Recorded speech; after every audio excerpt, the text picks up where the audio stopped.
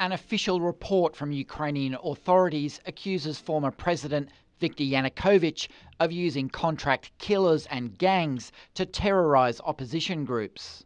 The report was released Thursday and says members of Ukraine's special police force, along with Russian counterparts, killed more than 100 people in the uprisings. Спланована у вигляді антитерористичної операції, фактично організація масових вбивств людей відбувалась безпосередньо і за прямого керівництва колишнього президента Януковича. In a preemptive move, Yanukovych denied the claims Wednesday in an interview with the Associated Press in Russia, where he remains in exile. I personally never gave any orders to shoot, and as far as I know, the weapons were never given to those special troops who took part in defending the state buildings and the state bodies. They just complied with their orders. My principles, which I always follow, are that no authority, no power is worth a drop of blood.